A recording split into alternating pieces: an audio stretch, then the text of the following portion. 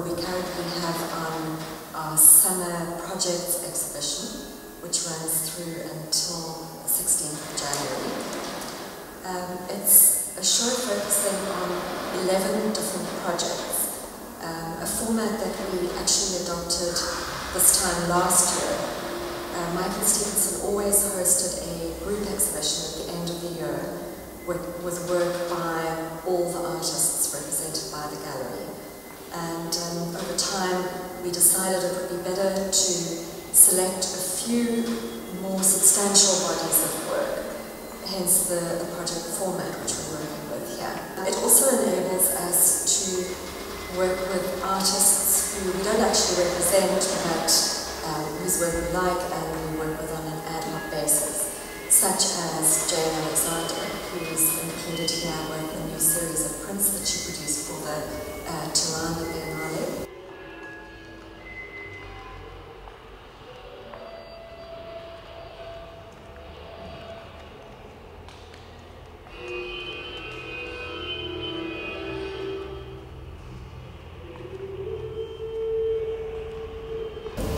And someone like Rita Erasmus, who shows two large-scale sculptures. We've actually worked with her previously in 2005. We included her on a curated exhibition in the Making Materials and Process, and that was the first in a trilogy. We show the second and third here now. So she's an artist who produces very slowly, and it doesn't actually make sense for us to work with her on a more regular basis, but this format allows us to incorporate what we think are really exciting and fabulous new sculptures.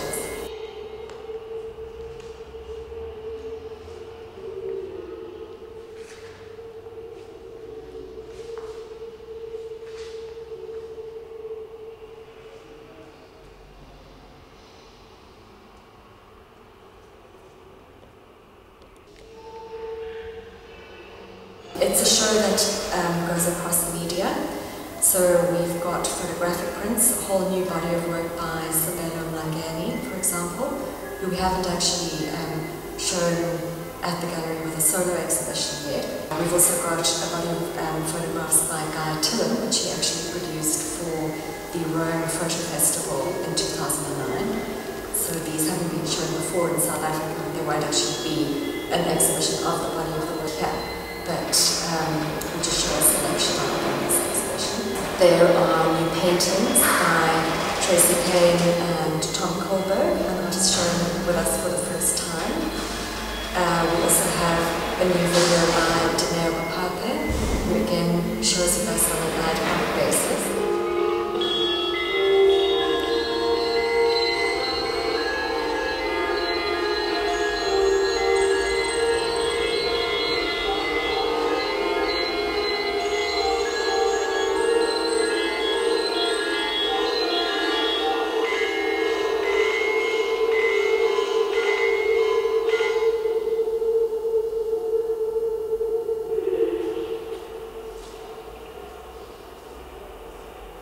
And then works by gallery favourites, stalwarts like Bernie Searle and Willem Boshoff, who shows with the gallery on and off, and Zanele Maholi, who actually put on a performance/intervention at the opening. This is based on a project which she first did in Amsterdam in the red light district, where she put herself on display in a window in the red light district. And she repeated this here at the opening, which made it quite a fun event. That show at Michael Stevenson, Cape Chakras, developed out of my Sacred Yin work, which was in 2005 that I started working with the mandala, kaleidoscope and the floral imagery. The Cape flora as inspiration, and work with the 7 colours of the rainbow in relationship to our chakra system. Consciously it like created like this, but they have a kind of a space age, like a hybrid kind of plot. The sculptures are very kind of like spaceship, skeletal, floating things, and they're also quite futurist, and then the lighting was subdued and it it felt like a kind of cosmos, that space.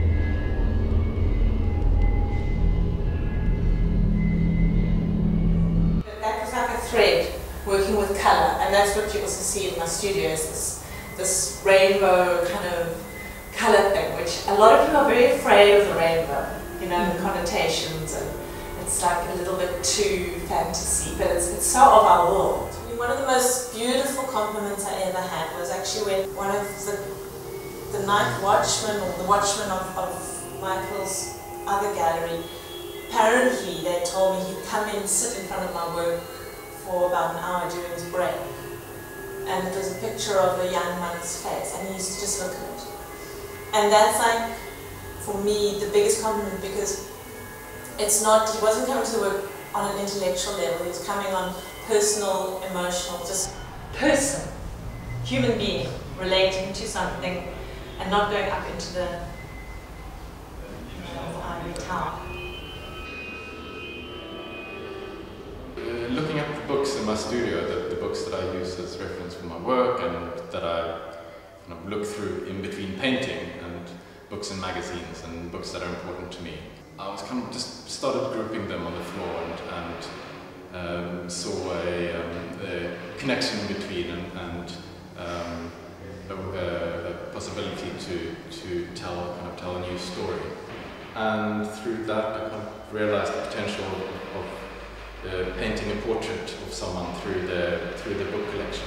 Well, I mean, the fascinating thing is that it's both about the person who the books belongs to, the author, and the story of the book, and obviously the painter kind of comes in between and manipulating. It was quite a shock when the painting came to this big space for my studio, and it worked quite differently in the gallery. It was actually quite hard to hang it to get the right narrative in between. You know, each book that is the starting point's got a narrative in itself, and then I build onto that. They keep fascinate me, and they